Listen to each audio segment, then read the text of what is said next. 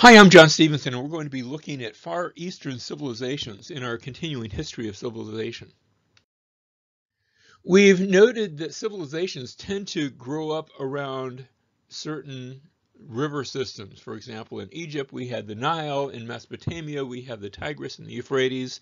When we come to India, we have the Indus River system. But China especially is going to grow up around two major rivers. We have the Yellow River in the north, the Yangtze in the south, and these are going to be the two major river systems that tie this whole land area together to form it into one giant country. Here on this map, we're looking at the same rivers, but notice we've added also the Pearl River in the south, much smaller by comparison, and not quite as connecting as the Yellow and the Yangtze. But these two, and if I can be allowed to say, these three river systems are going to have a great impact on the country that will eventually become China. We're going back all the way in our early dynasties to the Xia dynasty. This is not to say there were no people in China before 2100 BC. There certainly were. But we're looking at the development of civilization. And with this dynasty, remember, a dynasty is a ruling family. So we have this ruling family for roughly around 400 years. Roads and irrigation beginning to be developed. Writing appears very suddenly during this period. And yet it will take a very different look from writing the way it has developed in either Egypt or Mesopotamia with the cuneiform and the hieroglyphs, or later on as that morphs and develops into a very careful and systematic alphabet like we see among the Phoenicians and the Hebrews and eventually the Greeks. Those language systems. The language systems are very different, but the writing systems are connected in a way that the Chinese writing systems are not. They operated and still operate today very, very differently. The Shang dynasty, another early dynasty from 1600 to 1046 BC, and we're going to be able to get a little bit more specific on our dates because now records are being kept on oracle bones as a writing source. This is the Bronze Age as it appears in China. The Bronze Age in the Middle East had been quite a bit earlier, had begun and would continue throughout this period. Wars with the nomads are becoming a regular thing, those that are from the north, and that's going to be a continuing theme in China. Indeed, we're going to see times when those nomads from the north come in and take over for a time, but that's not happening quite yet. The Zhou dynasty, 1027 to 221 BC, so roughly about 800 years.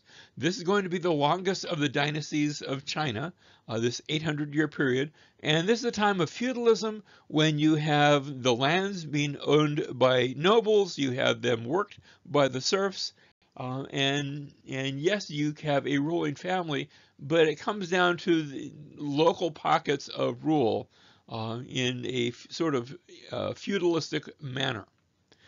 This is also the period of the mandate of heaven, where it is seen and understood that society is supposed to work a certain way, where it goes from the top down. The heaven, whoever's up there, gives his instructions, and that's above our pay grade, to the local king, and then to nobles, and then down to the serfs. And you're just supposed to answer to the one above you. And that's the way the universe works. That's the idea.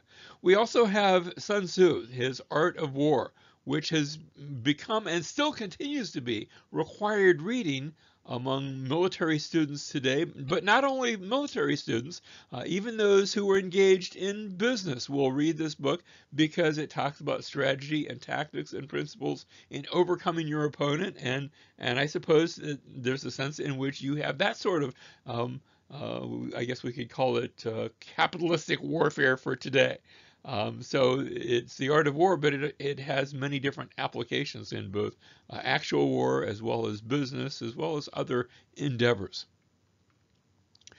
We see advances in religion, in philosophy during this period, and that's going to have an impact in China.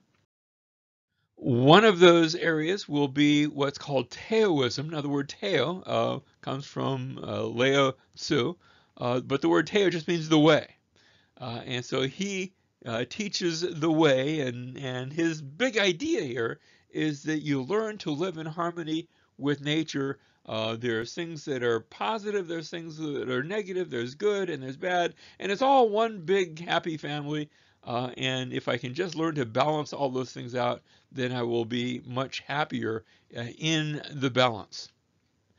If I can learn to live in moderation, in simplicity, with compassion, and learn to balance those various areas out. Now, Taoism tends to be polytheistic, but it's an impersonal polytheism. It's not, not that there's a bunch of like Zeus and Hermes and guys like that, but rather these different forces in nature. Now, Confucius comes along, 551 to 479 BC. He was a mid-level bureaucrat who decided to go into an early retirement, known for his wisdom, and he resigns his office to go and travel throughout China.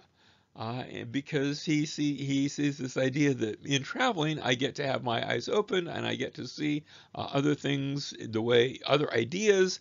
And if I can only learn to rule myself, then ruling the world, well, that'll take care of itself. But this is sort of a grassroots idea. Let me start with myself, and maybe I can have an influence upon others as well. One of the quotes for which he's known, what you do not wish for yourself, do not do to others. That sounds remarkably like what Jesus says in his Sermon on the Mount, what we call his golden rule, where he says, don't do or do unto others as you would have them do to you. Notice how Jesus states it in the positive. Confucius states the same thing, but focusing on the negative, what you do not wish for yourselves, don't do to others. And Confucianism and Taoism can be compared and contrasted. You have the followers of Confucius, that's Confucianism, the followers of Lao Tzu, the Way, that's Taoism. In Confucianism, there is the idea of a belief. It can be one God. Now, it's not necessarily saying who he is, but the ancestors are worshipped because that's sort of built into it. I'm looking for the orderliness of society. In Taoism, there is no personal God. There's sort of impersonal forces and things like that. It's polytheistic. Confucianism is all about having a structured society. Taoism is all about being at one with the Way, the Tao, in order to experience immorality. In Confucianism, it enforces and emphasizes social harmony. Taoism emphasizes the balance that we have in life. In Confucianism, you can take those principles and use them to follow any religion. It's not one religion specific. In Taoism, all religions are manifestations of the Tao, at least so it claims to be. We have the Qin dynasty, 221 to 206 BC, relatively short as dynasties go, founded by Qin Shi Huang. And he is the one who takes the title of emperor for himself. That's going to stick. Others are going to follow. Once somebody's been emperor, other people want to have that same title for themselves. And these are warlords from northern China. Remember I said we're always having people from the north come down and invade and attack and take over. And that's what happens here during this period. All conflicting books are burned, so we have a heavy degree of censorship taking place during this period. And we also have the beginnings of the Great Wall, what will eventually be the Great Wall of China. At this point, it's not quite so great, but it begins, the construction on this wall begins, and it's going to have quite a few twists and turns along the way. This dynasty left as one of its legacies an entire army of terracotta. In other words, they are made of this clay earth, these clay warriors. an entire army that was buried with the emperor as his honor guard as he goes into the next life. He wants to take his stuff, he wants to take his armies with him, so maybe so that he can conquer, so that he can have prestige, for whatever reason. He takes these clay soldiers with him, and they're life size. They are full sized. Next, we're going to have the Han Dynasty from 202 BC to 220 AD, so about 400 years. It's during this period that the writings of Confucius, now Confucius had lived earlier, but now his writings are collected, and educational requirements are set in place in order to hold public office, because we want an educated government and educated people that are working for the government. It's during this period that we have the invention of paper. Now it's going to make its way to the West, at least as a oddity, but they won't be using paper in the West right at during this period in history. They're using papyri, they're using animal skins, and those will continue to be in use for the next several hundred years, long after the Han Dynasty has come and gone. Silk Road opens trade to the west, which means that I have now caravans going from China all the way to Rome. And yet that's a very, very long process, and each stop on the way is going to add its price. After all, you bring your goods through my territory, I want a cut of those goods.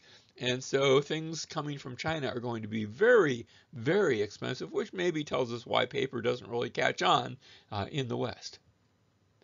Confucianism is dominant during this period. As we said, this is a period where we want an educated government, and it's certainly good for that government to hold it this way that says rule yourself and get along with society. That's very much in the Confucian element of thinking. Buddhism also will be introduced from India during this period. And when we look at Buddhism versus Confucianism, of course, Confucianism originated in China, Buddhism comes from India. Confucianism has this idea of ancestor worship, not that they become gods, but that I honor them. I respect my superiors, whether he's the king or the governor, or even my boss, the father, the husband, the elders, a respect for authority. And the goal is that we might gain social harmony and act morally in correct ways. Buddhism, by contrast, brings with it these ideas of reincarnation and karma. What goes around comes around, and if I do good in this life, then maybe I'll get a little bit better in the next life. If I don't do good, I might come back as sort of a bad thing. If I live like a skunk, I might actually come back as a skunk. In Buddhism, suffering is a part of life, and I have to learn to endure it. Material possessions are bad. Poverty is good, and if I can just overcome suffering by following a very prescribed eightfold path, then I will succeed and perhaps come back in a better state as we are reincarnated to a new life. The Sui Dynasty, 581, and notice I'm jumping over some of these because prior to this I'd gone through about 400 years of warfare between competing houses, where I have a number of dynasties that are not clearly delineated. But now I have the Sui Dynasty, 581 to 618 AD, and here I have the establishment of agricultural economies for border defense, because we're trying to drive out the outsiders that keep coming in and messing with things, and establish more of a normal kingdom. It's during this period that work begins on the Grand Canal. Now, this is eventually going to stretch 1,100 miles, linking the Yellow River to the Yangtze River, these parallel rivers, and yet they're parallel, not right next to each other. And this canal will link them, which means I don't have to sail all the way down one canal and out into the ocean and then back up the other canal, or back up the other river, excuse me, in order to move my goods. And this is going to serve to unify China from the north to the south, in the same way that the rivers have already unified China from the east to the west. Now, high taxes during the end of this period, after all, building canals like that and building these colonies all lead to high taxes, and they in turn lead to a revolt. Here's our picture. Notice the Sui dynasty. That's what we're looking at in the green. And yet I'm going to have next the Tang dynasty, and that's going to expand far to the west, all the way up to the Taklamakan Desert. And of course, in plains of plateau of Tibet, there are peoples there, but they're not going to be part of this country. So the Tang dynasty, beginning 618, going all the way to 906, and we have a reunification of China with Li Chemin.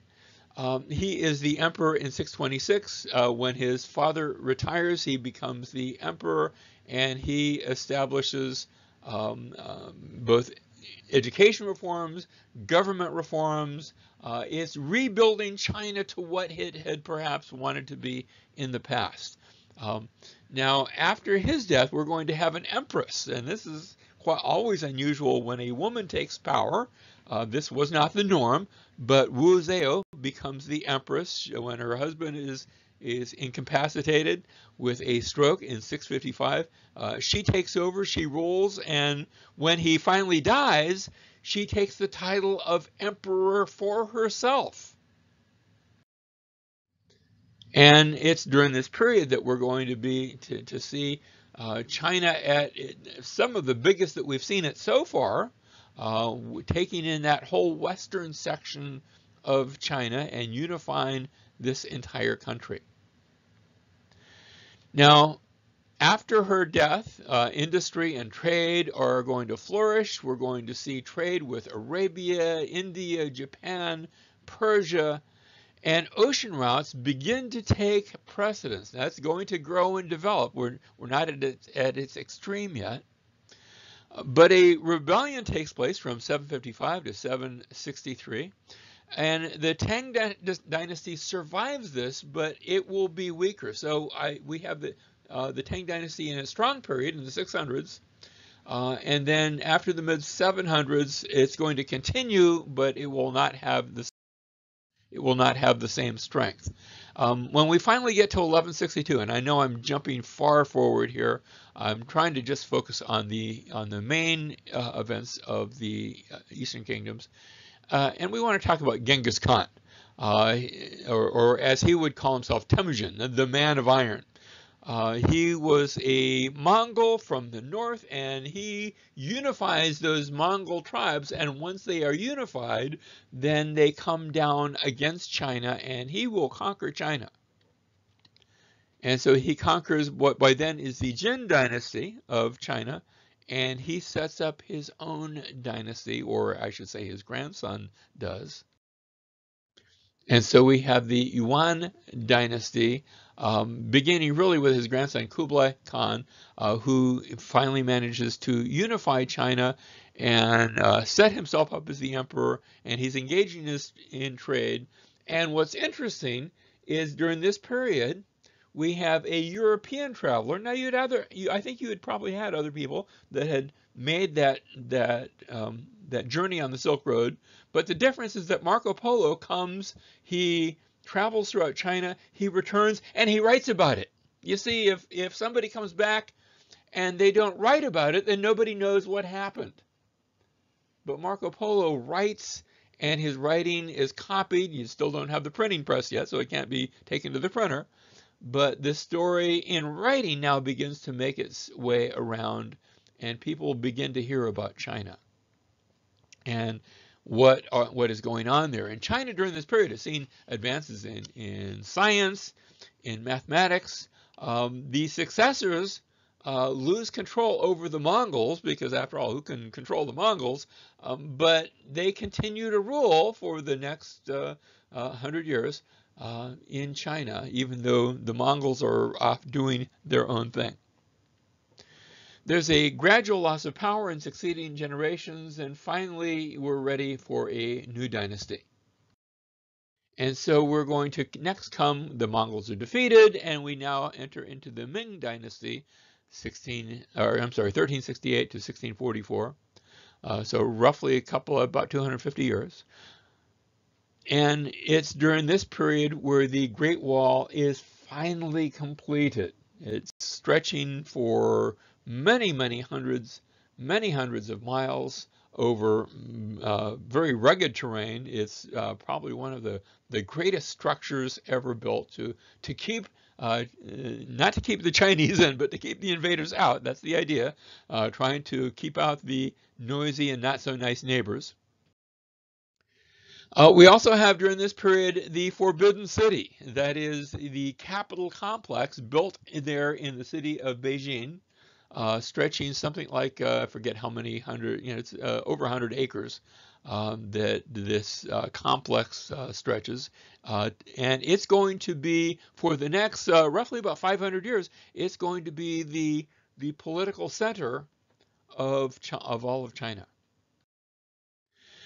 China develops an army of 1 million men, which is perhaps the largest army that anyone had seen up to this date. Now, the Persians had some huge armies in the past, and we'd seen things like that, among Greeks and Romans, but nowhere to this size. We also have the construction not just of an army, but of a navy. As ships are constructed, and a fleet of 300 ships is developed, and begins to go out and make inroads, not just of conquest, but also of exploration. And so we're going to see voyages to Africa, India, maybe even to North America. Let's look at that on a map. Admiral Zhang Hui, he is going to be conducting these naval operations from 1405 to 1422. We'll leave China and go, and we're just going to look at his southern and western routes initially, all the way down to Indonesia. He will explore the islands there, and then he'll go west past India all the way into the Persian Gulf to Persia, and from there they're going to continue to the west up the Red Sea and all the way to India, and at least a part way around and going towards Africa. Now, those are his travels toward the west. How far did he go to the east? And that is a subject of debate. Certainly to Korea, certainly to Japan, but how much beyond that? And some have theorized maybe all the way to the American continent, and it's anyone's guess how far south he went, because we don't have records that clearly tell about those things, and there were no lasting colonies that were developed, at least none that have survived that we know about. Now, the Ming Dynasty then is seeing trade with Europe, not just on the Silk Road, but via these water routes, these ocean routes. And it's as a result of this trade that gunpowder, which was already a Chinese invention, now comes to the West. And they look and they say, what are we going to do with this thing? They come to realize, wait a second, if I put this sort of thing in a narrow enclosed area, I can actually make a gun, I can actually make a cannon, and that's going to be put to use in the West with devastating effects. Not just gunpowder, but things like playing cards and silk and tea. These all make their routes, but eventually the Ming Dynasty is going to go into decline. And what will do this will be taking that trade and closing it down. There's also maybe some climactic issues at work. You see, China enters into, not just China, but Europe as well, has what we call a little ice age, where there's a period of, I don't know if it's global cooling, I don't want to say dogmatically that's the case, but at least in Europe and in Asia, there is a cooling trend. And you say, well, is that good? Is global warming, and I'm not going to get into is global warming good, but the little ice age actually is a part of the decline, both in China as well as in Europe during this period, where there is a population decline because cooler weather makes it harder to grow things, especially in those northern climates. Now, added to that is European inflation, where money has been moving to, when I say money, gold has been moving to China to pay for all those other things that are coming in. And so Europe is beginning to use other things for their money, and that means that they can artificially affect what is considered valuable and what's not. And China, meanwhile, of course, when you have trade, there's Chinese goods that are going to Europe, and that's all well and good. But European goods coming to China begin to dwindle, not because Europe is being stingy, but because Europe doesn't have anything China wants. And so China is going to close the door to trade. Quoting from his book Civilization, Neil Ferguson says, from 1500, anyone in China found building a ship with more than 2 masts was liable to the death penalty. In 1551, it became a crime to even go to sea in such a ship. That is going to halt expansion. That is going to halt sea trade as China closes its doors to overseas trade. Now, the Manchu rule, we call that the Qing dynasty, but they are from Manchuria. That's the area to the northeast of China.